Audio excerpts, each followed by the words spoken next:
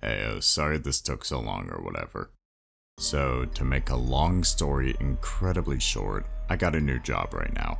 Working full time, gotta get those hours in, make ends meet, I'm sure you know how it is.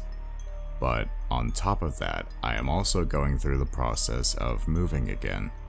I'm finally getting out of my apartment and moving into a small house with my partner. Speaking of which, I also have my partner Vi here today to help me out with this video. Hello. Because the whole point of this one specifically is that I'm not the one who did the redesigns here. That was all you guys. I put out a challenge to have you all come up with your own renditions of these FNAF characters, and I honestly could not be more pleased with the results I've gotten. I genuinely do appreciate those who took the time out of their lives to indulge me in this, because I was frankly too tired and burnt out to make any more FNAF videos. With that, I'd like to give a special thank you to those who did participate and made it into the video.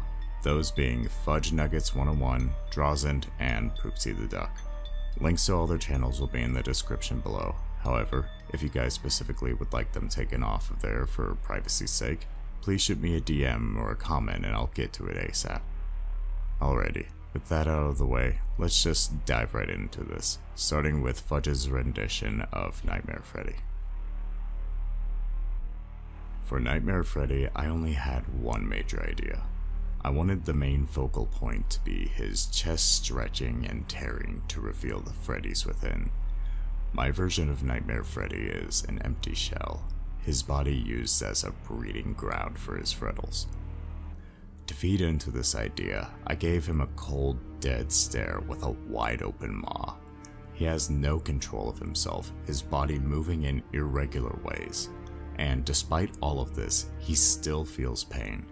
His stomach is ripped open every hour to expel excess frettles, always healing in time for the cycle to start again. Honestly, if you want my opinion, I am in love with this idea for such a character.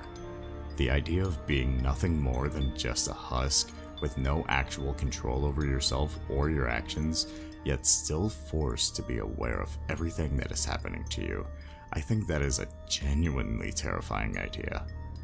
On top of that, your execution is just chef's kiss. I genuinely wish that I could spend more time on this one, but unfortunately my man's is so modest that he didn't write all that much in his descriptions. But that's okay, because now I get to fill in that empty space with me gushing over how well you did.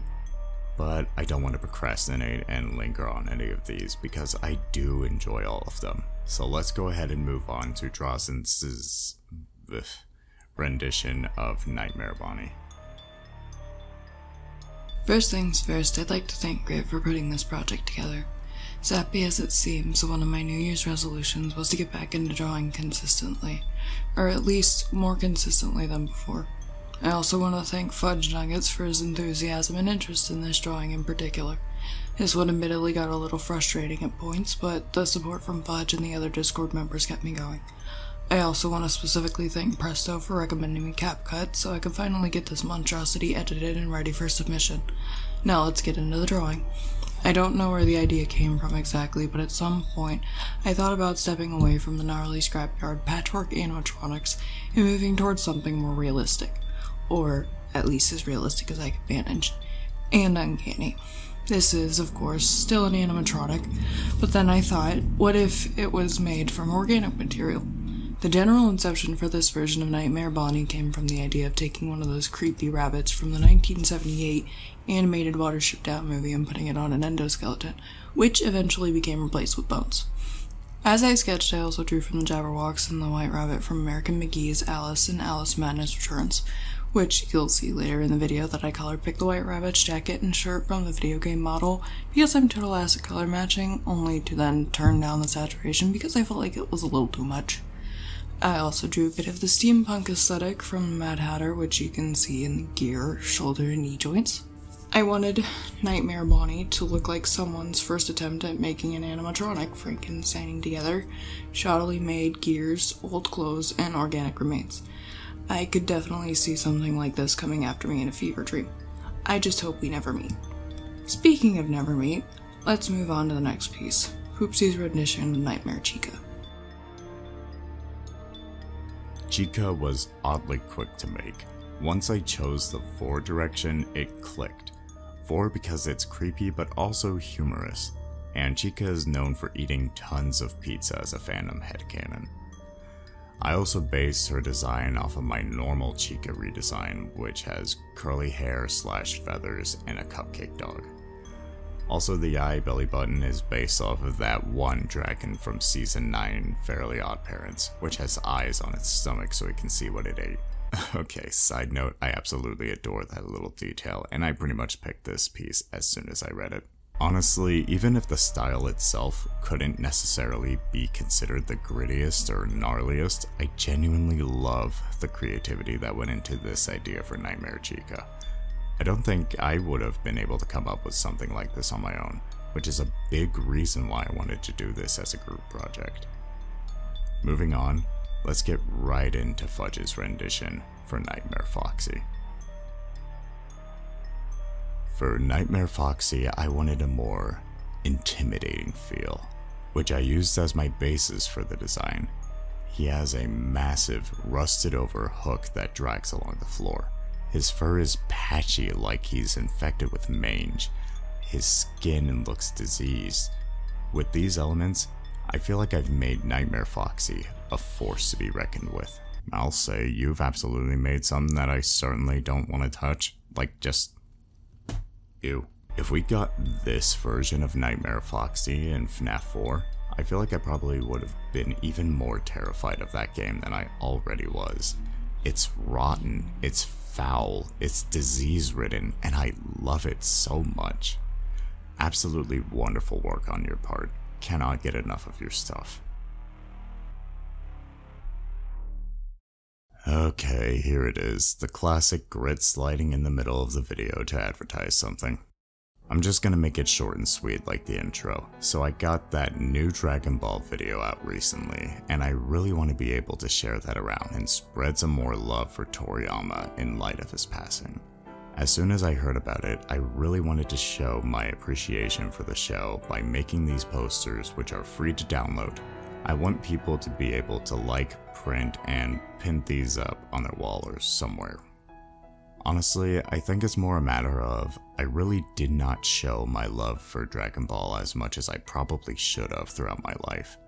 Dragon Ball and other things like it have been incredibly influential in my childhood, and I genuinely hope I can do more things like that going forward. So, if you would, please go check out that video, share it with your friends who also like Dragon Ball. It would be beyond appreciated. Alright, enough getting sidetracked. Let's get back into it with Drazen's, I don't know how to say that, rendition of the Gremlin plush trap. Rather than make Plushtrap an amalgamation of rabbit parts like my take on Nightmare Bonnie was, I decided to make Plushtrap an old rabbit doll forgotten and stashed away in a closet. There's this internet ritual, Hitori Kakurembo, or hide and seek alone. Supposedly, it's a ritual originating from Japan wherein the player invites a ghost or demon to possess the body of a doll stuffed with rice and bound with red thread for a game of hide and seek. Given the nature of Plushtrap's minigame, I figured this would be a pretty solid detail to include. It's hard to make an adorable plush rabbit creepy, even when bound in red thread. So, I gave it gashes on the torso and mouth, suggesting that this plush was forgotten about for quite some time. As an additional callback to the fun with Plushtrap minigame, I put it against the wall in the beam of a flashlight, suggesting that its game is about to begin. Have fun playing with this little guy, just don't get tagged. With that, let's move on to the next piece for tonight, Poopsie's rendition of Nightmare Fredbear. For Nightmare Fredbear, I based him off of the bite motif, including the belly teeth from the Canna design, and the idea that sometimes Fredbear is an animatronic and sometimes a custom mascot, thus the human features. For an extra cursed look, I put human ears on him. As for the red teeth, it's to imply blood without resorting to gore. As for the suit, its design is based loosely off of my AU Fredbear design. While I am personally unfamiliar with your design, I must say that I do love the look of this dapper fellow. That and the sheer amount of mouths present on this monstrosity. I genuinely could not picture the end result of that thing tearing into you. probably what poor Thomas looked like in that one Paddington episode. What did he do? Honestly, I am in love with all of these redesigns. I adore each and every unique take that was made for this, and I honestly, seriously cannot thank you guys enough for helping with this. With that, let's go ahead and wrap up this with my rendition of the final animatronic, Nightmare. Oh come on, it's not a gritty take if I don't at least do something myself, huh? Frankly, I just went real quick with my redesign as I somehow didn't even take an hour to get it done. I figured I could at least do something myself for this, but I still didn't want to take away from the main focus of this video, which is all of your redesigns being showcased. Nevertheless, I still tried to make Nightmare look even creepier than his original counterpart.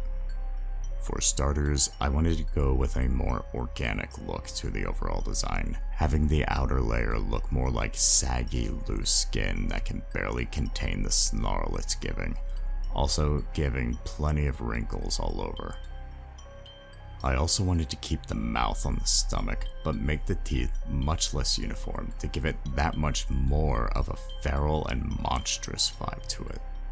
I know that I'm kind of cheating here by having Nightmare essentially hiding behind a door in a video about redesigns, but listen, it's my video and I think it's scary, deal with it. All in all, this was a fun process to undergo. I enjoyed watching every video that came in and seeing everyone's different perspectives and styles. It really was a nice time. And with all of that, this is now done. Again, I don't think I could say it enough times, but thank you to everyone who participated in this. I'm sorry to those who made attempts and unfortunately didn't make it in, but who's to say that I can't do another project like this later on down the line, right? And again, until I'm told otherwise, you can find links to all the artists in the description below. You can also find a link to my partner's Twitch channel down there, and it would be highly advised if you went and checked them out. I will know if you didn't, and I will not be happy. Aggressive joking aside, I would absolutely appreciate it if you checked everyone else out. They have put a lot of work into this alongside me, and they deserve just as much love. Oh, and before I leave, I want to test this out myself. Subscribe. Sweet. Anyway, I don't think I have much else to say here, so I'm just gonna go ahead and go back to my napping corner. Check out everyone else, check out my Dragon Ball video if you want, and I hope you have a great rest of your day. I'll see you all in the next one. Peace out.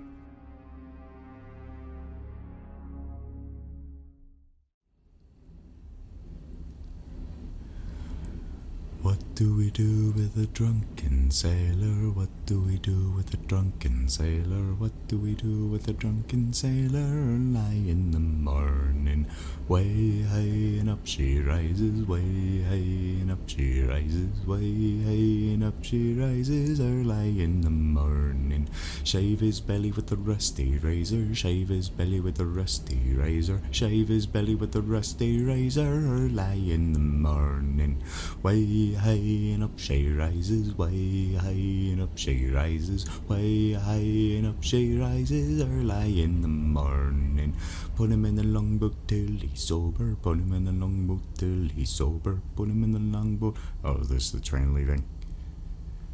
Ah, sick.